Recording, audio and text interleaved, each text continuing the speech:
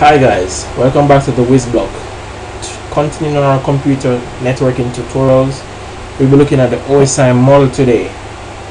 Now the OSI stands for Open System Interconnect.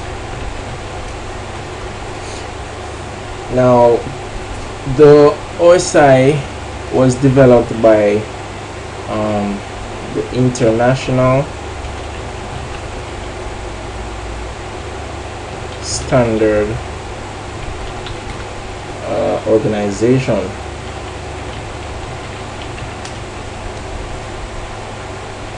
So the OSI was developed by the ISO. Now the ISO is a body that establishes a framework for computer-to-computer communication. The OSI is often referred to as a layered protocol.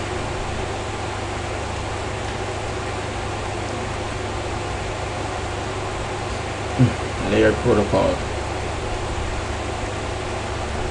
because it has 7 layers in it.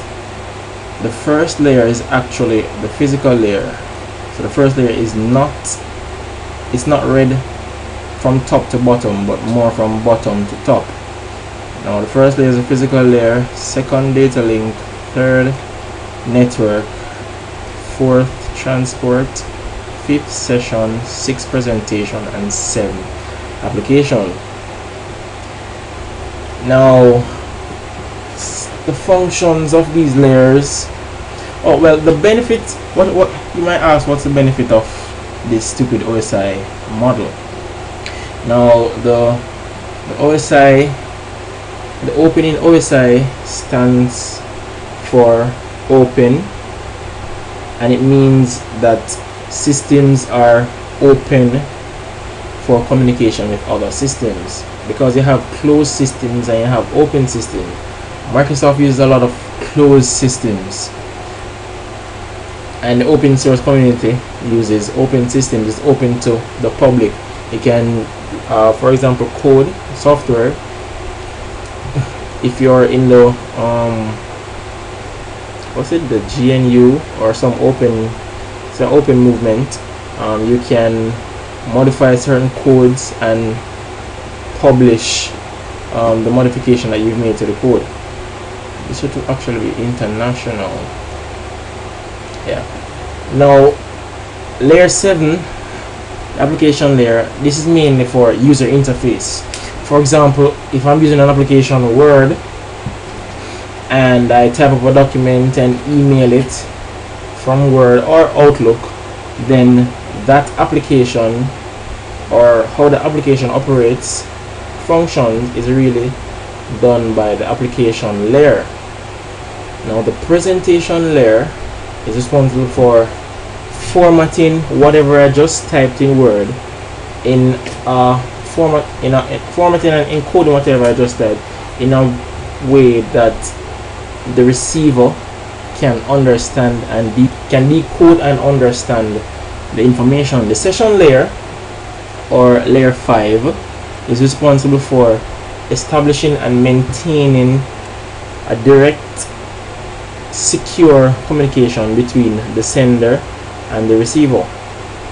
The transport layer, it uses a protocol known as a TCP protocol, or Transmission Control Protocol. This protocol is a connection oriented protocol.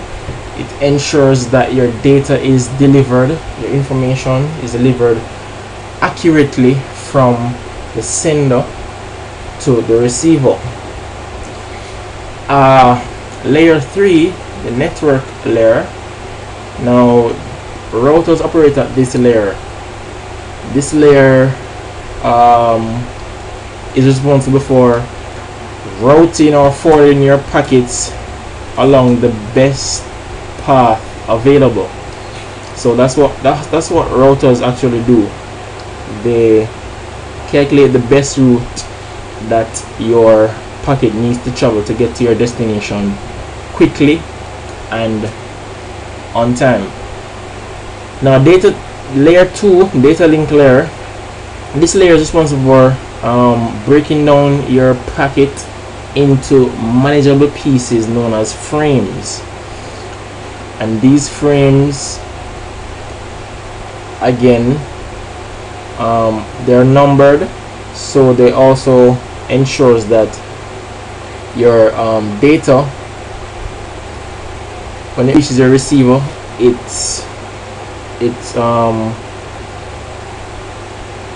when the data reaches the receiver, it's accurate and in the exact order that the sender sent it. The physical layer, this is responsible for putting or coding your electrical signals, putting your data into zeros and ones binary format, so that it can actually be transmitted on the physical communication medium. Now this could be coaxial cable, coax, or Ethernet. It wouldn't be fiber, because fiber uses light pulses, so we can't put fiber there. So that's how the 7 layers of our OSI model operates, the function of our 7 layers. Now one benefit of the OSI model is that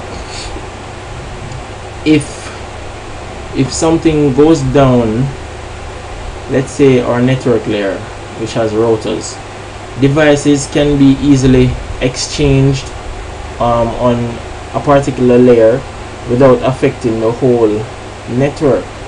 It's not, let's say, it's not vendor specific.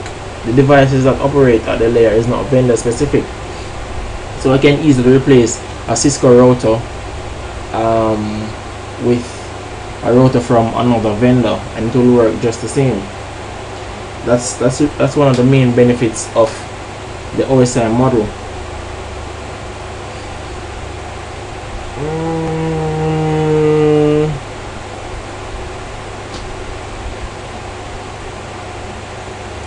So I think that's it for the OSI model. Thanks for watching, and our next tutorial will be on the TCP/IP model. Okay, bye.